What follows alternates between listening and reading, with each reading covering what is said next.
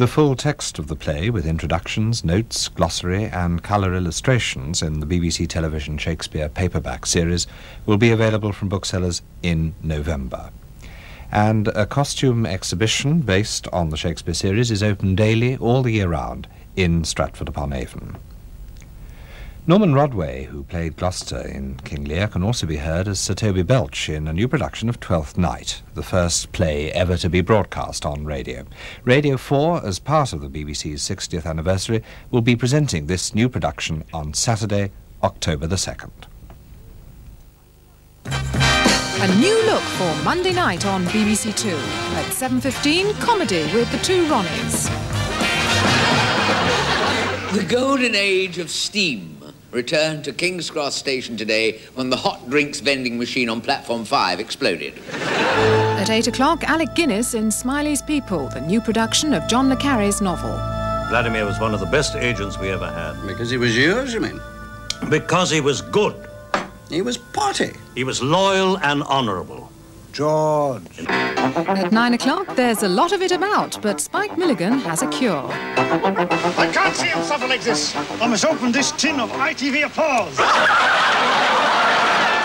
And at 9:30, the second film in the series Hypnosis poses the question, can your mind control pain? In Professor Orne's laboratory, a medical student is about to take part in a demonstration which will show how, even though his perception of pain is altered by hypnosis, the information from the physical stimulus still reaches the brain.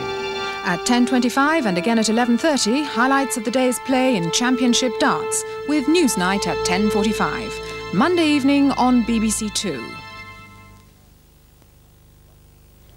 Heart of the Matter on BBC One now provides an update of a programme from the last series about lady protesters at Greenham Common Nuclear Base. Here on 2 in 50 minutes, Raquel Welch in The Wild Party, after tonight's Championship Darts.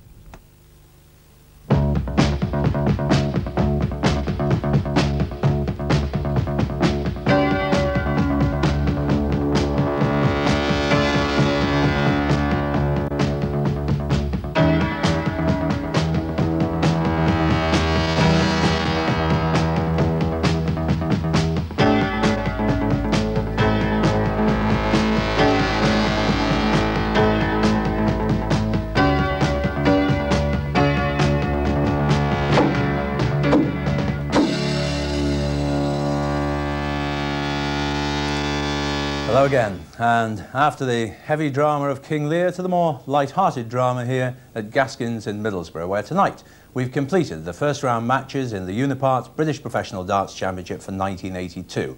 With the end of the evening here, the 32 original players reduced to 16 in the chase for the title and its first prize of £7,000.